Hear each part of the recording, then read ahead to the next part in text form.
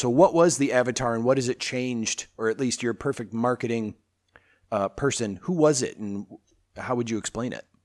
Well, to be honest with you, I never really put my finger on it. It changed a lot. I changed my style and my approach quite a bit to try to find where my work was going to land properly, and who it was going to land with.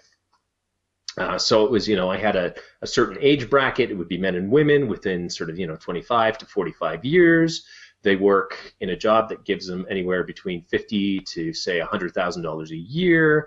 They love creative things, so they go out to concerts and they go out to art galleries, and they're involved with, culture in some way. Perhaps their work is in video or television or something like that. They have a creative pursuit that they do.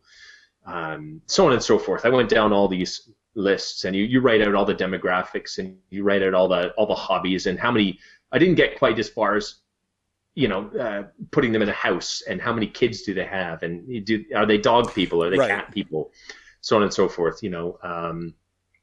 But I went through that, and kind of a lot of them ended up looking quite a bit like me. I love this stuff, and I'm into horror films, and I like creative board games, and I like all kinds of bright colors and different things like this. So I was modeling quite a bit of my audience on myself, and I still haven't really been able to tap into finding those people where they are, and it has. I've been lucky in one respect that not only did I have that opportunity to sell those 2 pieces to that gentleman in Italy, but I've got one super fan in Quebec, which is the province just above us, and he's purchased 24 pieces of mine over the year. Do you know how he found you? I have no. I think I met him at the Montreal Comic-Con. Oh, okay.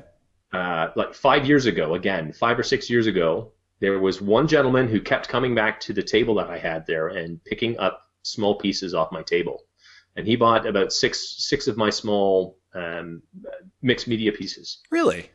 And this gentleman, he's purchased consistently every month or every other month. He'll drop a couple thousand or even $3,000 on 4, 5, 6 pieces of mine, and I ship them out, and away they go.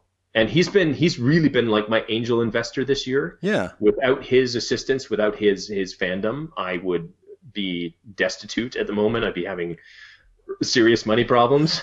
Yeah. Right. But if I had 4 of him, I'd be fine. I'd be working in my basement every day, painting new stuff, and not worrying about it. I'd be trying to make as much stuff to ship out as possible. Uh-huh. But he's been the only one that I've really been able to grab a hold of and see consistent sales through. And it's been one of those years. It's kind of good and bad. I've got a great super fan, but I've only got one. Yeah. And I've been able to sell some of this. Well, some of us don't have any, mister. I know. And it's fine. And I mean, I'm not knocking it. I know you're not. I'm just messing with you. It's okay. It's tough. And of course, the current climate with COVID-19 and everything getting shut and so on and so forth really hasn't helped. Yeah. So I was really, the whole Shopify thing that you mentioned, I was really into that at the beginning of the year. I was meeting with a lot of people from that program, and we were actually setting up a storefront. We had been given a storefront in a local mall for 6 months. They were going to give it to us for us rent-free, as long as we set up a whole crew of Shopify people inside the store to sell and to bring new clients to the mall.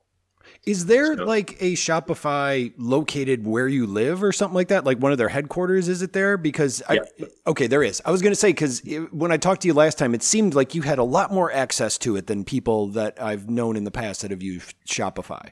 Yeah, so I'm lucky in the fact that there's one in Waterloo, which is just up the street from us. Okay. There's a lot of stuff right here. I mean, Cambridge, where I'm at, is nicely located in between a lot of big major cities. And then just on our doorstep in Waterloo is a huge tech hub and business hub. There's all kinds of stuff going on there all the time. Okay. And, Shopify is part of that. So we had all this stuff planned. You know, we were going to open up the storefront, and I'd be able to market my artwork there, and all these other merchants were going to be there. And then COVID-19 came along. That got stopped. All the shops got shut because everything got shut down. Yeah.